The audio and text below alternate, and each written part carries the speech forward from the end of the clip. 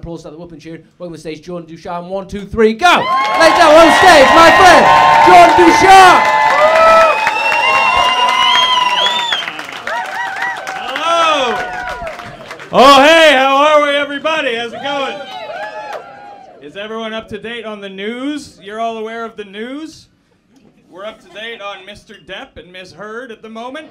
Yeah. Are we paying attention? No. Well, it's crazy. Me neither, really. The only thing I really know is that Johnny Depp has never looked worse.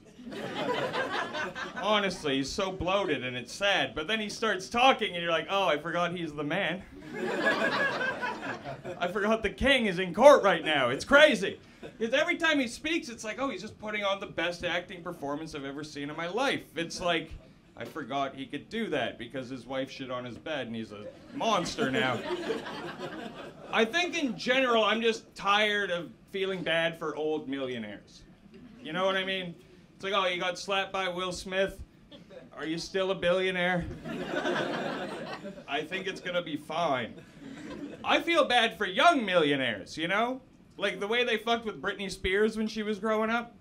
There'd be literal adults talking to her as a preteen. They're like, hey, Britney, show us those titties. What's going on under there? And then 10 years later, those same people are like, why is she so fucked up? It's like, because of you guys, the whole time. The one that got me the most was the way they went after Bieber. Because he's a fellow Canadian. That one got me here, you know. And on his ascent to fame, they went after him with such bullshit. Like, can you believe he's drunk driving? Like, I can't believe he's still alive. I wouldn't be in that position.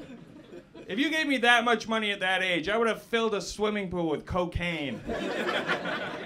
And people would be like, hey, where'd Jordan go? Oh, we found him dead at the bottom of his cocaine pool. It was the craziest thing. When we emptied it, there were like 8 hookers and a dog and a tennis racket. It was wild.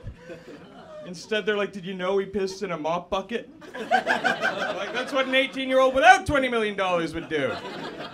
It's crazy. I am told I drink too much. I hear it all the time. Friends, family, all my ex-girlfriends, my sponsor. I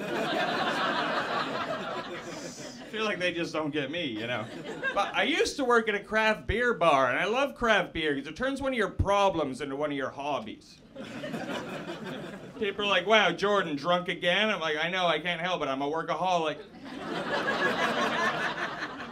I'm just waiting for someone to come up with craft cocaine so I get rid of another one, you know?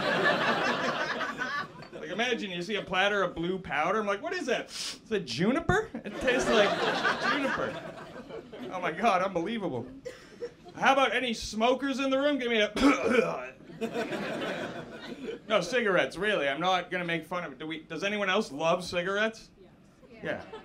Honestly, if you've never had 5 pints and then smoked a cigarette, you're not living. I don't know what to tell you. Nothing really feels better. And if you're quitting, I'm sorry, but you know what it's like. You can't quit. I just hate the warning labels they put on them. Because it's like they're trying to shame the shit they sell you. It's like, well, then don't sell it if you feel that way. But the money's still green. I think it's more of a testament to how great cigarettes are that we all still smoke them in spite of those labels, you know? Like, my dad used to wake up every morning, he'd be like, Jordan, check out this guy, he's covered in tumors. And then he'd light the smoke and be like, it's still the best part of my day, though, you know what I mean? Oh my God, that shit must rule! Can't wait. Sometimes it's like a threat. You guys know the limp dick cigarette one? It's like, this could be you, fellas. It's like, you think I like fucking more than smoking? You're crazy. Yeah. The only ones I hate are vapors, because they don't call themselves smokers, they call themselves vapors. Personally, I call them the ones that deserve cancer. Yeah. Because, sorry, you don't just get to take out a dirty part and call it something different. It's like saying, oh, I don't suck dick, but I love drinking cum. Huh? I get what you mean, but you still got a belly full of jism at the end of the day, you know?